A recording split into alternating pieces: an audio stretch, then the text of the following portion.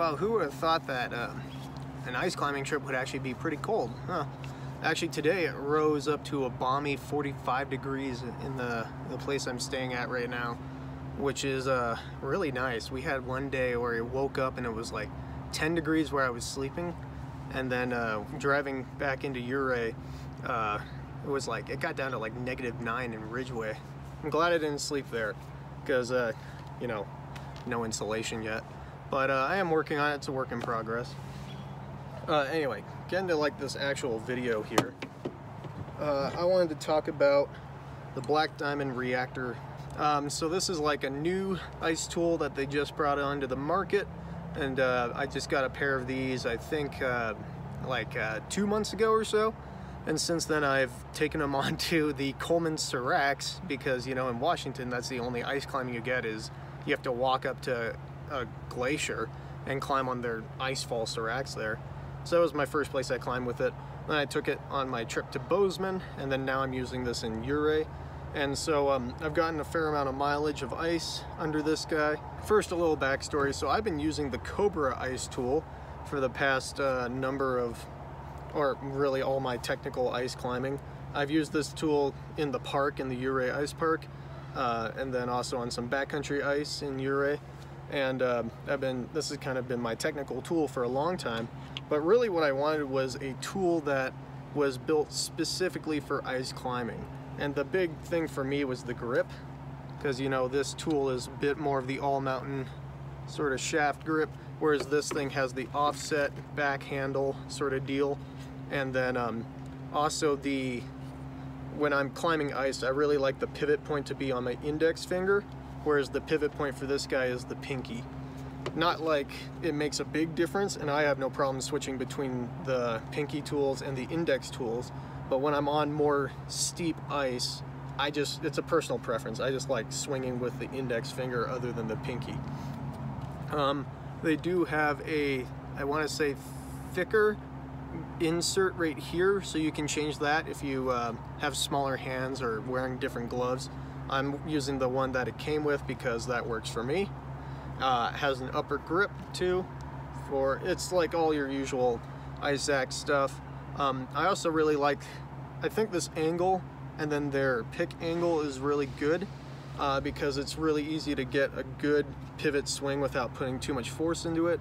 And then with this one, I also find it not too hard to like re-angle my elbow, so that way I can swing it at a different angle if this thing is butting up against a block of ice and then it's preventing the pick from going in. Black Diamond picks, I know some people don't really like them, other people don't have a problem with them, and I am in the don't have a problem category because I haven't had a problem with these picks yet, and I've been not too bad to keep sharp. These ones probably need to be sharpened a little bit more. I'll make a video on how to sharpen stuff too if you guys want. Black Diamond themselves use this, market this tool as a pretty much full-on water ice tool, and then that's what I'd use it for.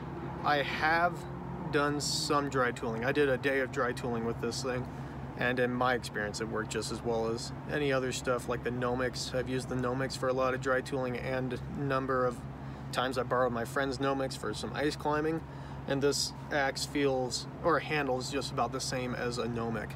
And so, I mean, like, that's the niche they were going for. Now the Nomex, for those few times you actually end up holding the axe in cane mode and plunging the pick into the snow.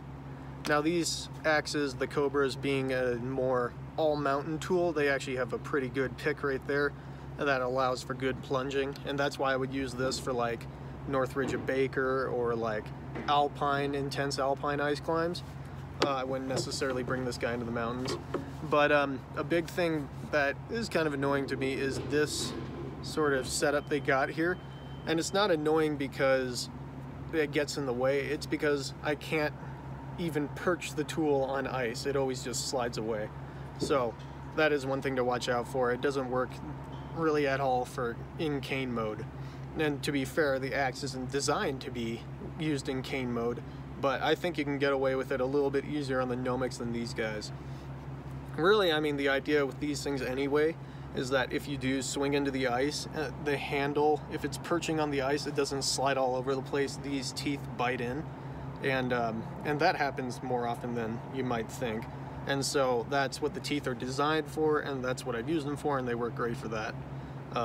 Yeah, definitely don't want to use this in cane mode. If you're going to climb the North Ridge of Baker with me, you want a tool like this with the good point on the bottom. Other than that, yeah, I've been using this for, I got maybe 20-ish days of ice climbing on these guys now, and 1 day of dry tooling.